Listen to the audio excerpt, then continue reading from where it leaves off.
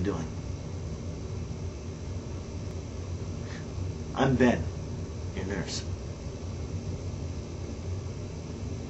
You were in a pretty bad accident. Do you remember anything?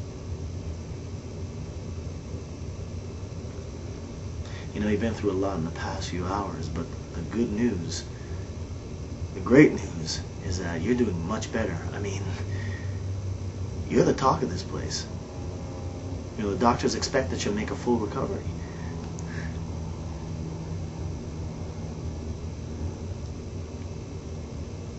Is there any family you'd like me to contact? Parents? Brothers, sisters?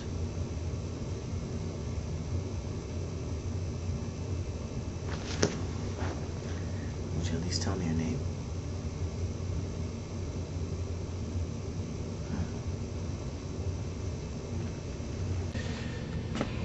Hey Tina, Marjorie, Leanne. What's up, Ben? You got a sec? You know what, Tass? Unless you've lost a limb, I wouldn't even bother trying to scam Percocet tonight, alright? It's been crazy busy, and I'm in a bad mood. Dude, chill out. I'm not here to scam any perks, okay? I came about a friend. Look, I know they brought her here. She's small, skinny, dirty. Her name's Sorrow.